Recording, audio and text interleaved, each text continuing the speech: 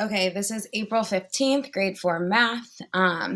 So the first question says 4 times 10. So it says on your slide, we can use base 10 blocks to solve. So let's use some base 10s. 4 times 100 is the same thing as 4 groups of 100. So if I have 4 groups of 100, I can draw 4 groups. Here's 1 groups, here's 2 groups, here's 3 groups, and here's 4 groups. Sorry, they're small. And it says 4 groups of or times 100. So I'm going to put 1 in each group.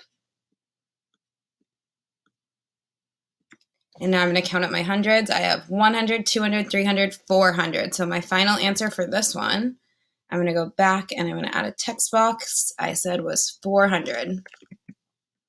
Okay, now I'm going to clear this. And the next question is 4 times 200.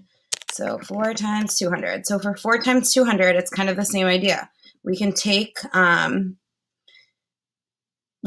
our groups, and we have 4 groups again. 1, 2, 3, 4. And we can put 200 in each group. So I'm going to grab 200 and put 2 100 blocks in each group.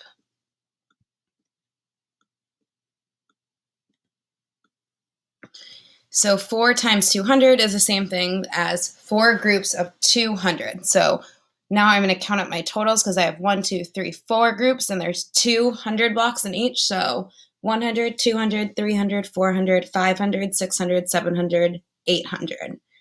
And I also know that I can say that 4 times 200 is 800. So I'm going to add another text box and write 800. And I also know that 4 times 200 is the same thing as 4 times 200s.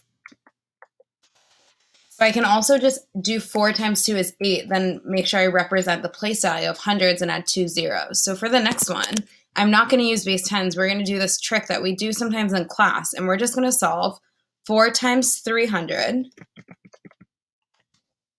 by saying 4 times 3. So let's skip count by 3 4 times. So 3, 6, 9, 12.